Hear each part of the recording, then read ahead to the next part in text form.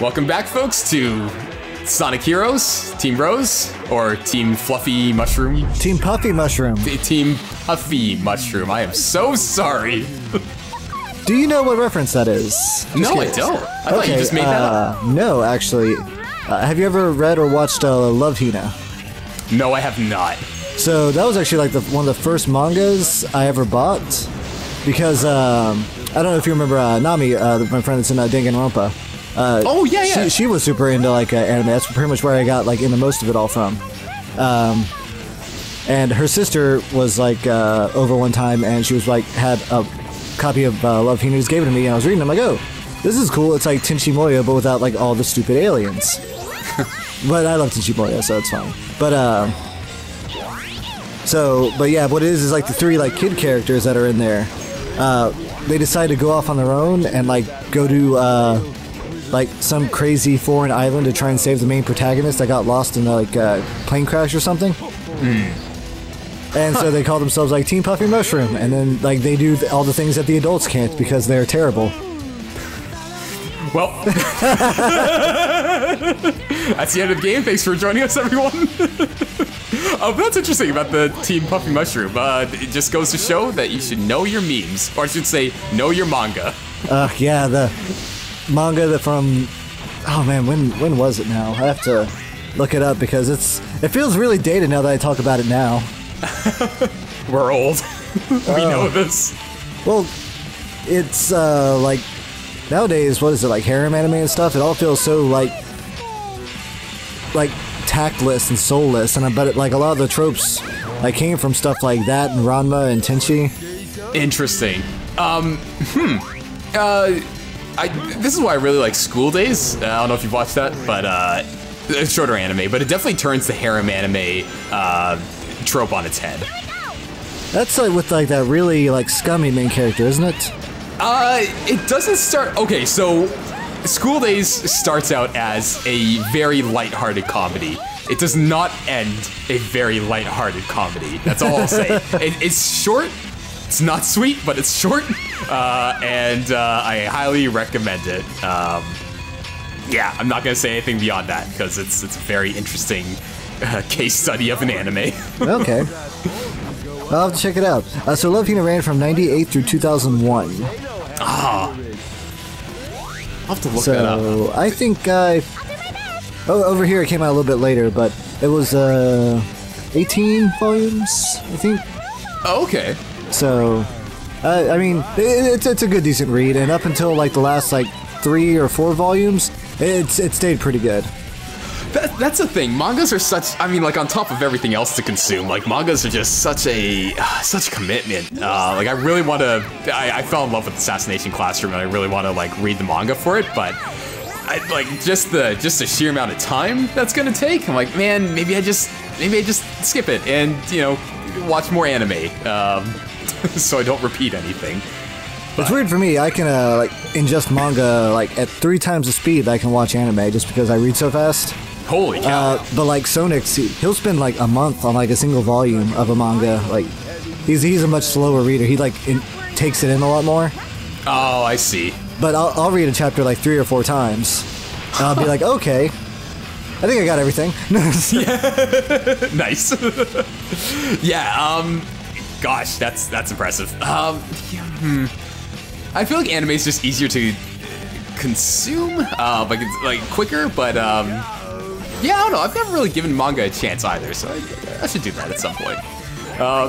In the meantime, rail grinding is much easier in this game than it is in, let's say, Sonic 06. I don't know where they went wrong. Shadow the Hedgehog, that's where they went wrong. Was it? I don't remember much. The rails in Shadow are bad. I think there was one level in particular where rails were, like, they were mandatory and they were plenty. It might be the cyberspace stage. That's exactly the one I was going to... Which is the second stage of the game if you go the dark route. Oh my god, that game? Why do I know that? You may find out later. Oh, did you start it? I'm not saying anything. Oh boy. And here I thought we were getting Mighty Number 9 DLC. We're getting a different kind of torture. Oh. I What's worse? Oh man. Oh man, the fact that that's a question is just sad. Bullet station. There's no bullets to be found here, though. So it's a bit of a misnomer. I mean, you're going at, like, bullet speed? Maybe? You lose a lot of momentum on these rails in this game compared to, like, Adventure 2. Yeah. Yeah, it's true. Oh, wait, no, okay, never mind. There are, like, gigantic cannons in the background, probably firing bullet bills, so I'm wrong. There are bullets in the stage. Just a few. I'm clearly not a true Sonic fan. Ah, learn the lore, Will. Didn't you know that this stage was like something from the character that popped up somewhere? Oh, God. You know, we joke about it, but there are people who do have that crazy knowledge of Sonic games. I mean, like, look, that's gotta be painful, right? I mean, I don't judge. Hi, I'm Big, and this is Jackass.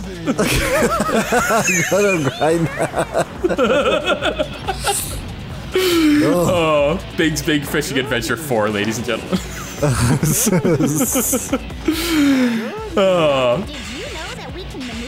I remember these sequences being teased so much in the original trailers for this game, like the whole grinding thing. It's like, hey, look, you get to play as 3 characters at once, and they all grind at the same time. It's super seamless, yeah. Isn't it great how all their rails are just right next to each other? That's supernatural. Yeah. Actually, yeah, I think I fell there too. Yeah, that looks far more painful than the first one, actually. So do you consciously choose which member you're gonna level up first in these levels? Or if I can. Like when I hit the checkpoints, I will normally go strength first. And why strength? Whenever you come across the one bad guy that's got like 40-something life, I'd like to make shorter work of that. Those bad guys. Yeah, I usually go with flying just because I feel like when like Cream is maxed out, oh holy cow, she can take out an army of like smaller pawns, but of the Osaka. But like when it comes to bigger enemies, yeah, strength is definitely the most beneficial character. No real need to power up speed, I find. Like speed is really just a bonus. Not usually. No. In the final fight, it does help a little more than the strength, at least with certain characters. Just because you attack faster. Final fight, are you talking Egg Emperor or Egg final Emperor, yeah. final Egg fight? Emperor, Oh, yeah. okay.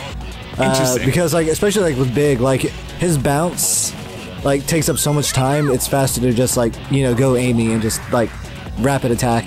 Yeah, sure. Yeah, that makes sense. Yeah, with Egg Emperor, I've usually gone with flying or speed. Power, not so much, but for the same reason you said. Like, it's just, it's too slow and sluggish to really get enough hits in. And with that boss, my god, you just want it to end as quick as possible. As soon as possible. Yep, because the longer it goes on, the more chance you risk of getting an insta-death, so. A lot of those. Yep. So, man, like, I always, like, the story narrative is that, you know, they're off, like, looking for, Froggy and... Chocola. Chocola, okay. Something weird. I don't recall Chocola in any of the previous games. You know what?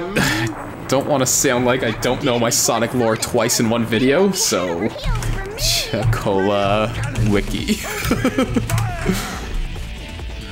No, not Chocolate Wiki, but that's a thing. Do you really need a wiki for chocolate? I'm gonna go ahead and say yes. In this circumstance. Is the in-depth lore of chocolate that, like, fantastic? Wait, sorry, hold on. Chocola, Sonic Heroes parody of Chocola on Scratch. Do I want to click on that? I'm not gonna click on that, Zarek. Yeah. I'm not. If anyone watching this video does follow up on that, leave a note in the comments. A part of me wants to know what that is, but like, There's a bigger part of me that doesn't want to know. Let's leave that door to the side. Yeah. Anyway, I don't think Chocola is a character like in any previous Sonic games. I was thinking maybe like Sonic Advance, like as a side thing, but I don't think so, if my memory of those games is correct. That was actually pretty smart. Like, lured him back to do the team attack? Yeah, this boss, it's pretty easy to trick Eggman, especially with Team Rose, only because they're, like, my god, you get that team attack bonus for just about anything. Like, you can pick up a quarter on the floor, and, like, you get a team attack bonus. Yeah, because the problem is like, when you're trying to, like, home in on the individual things on the wing, like, the homing gets jacked, and you'll end up, like, bouncing all over the place. Yeah, I break a sweat whenever I start doing that homing attack, like, too quick, because I'm afraid the inputs aren't gonna read it properly, and it's just gonna, like, force me to drop.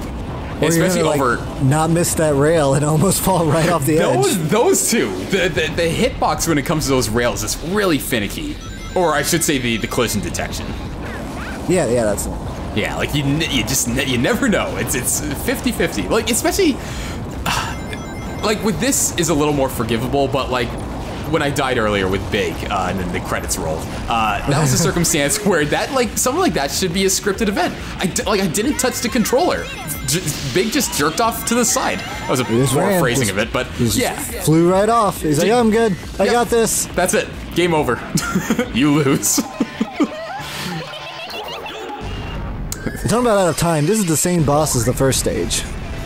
Yeah, it's a rehash.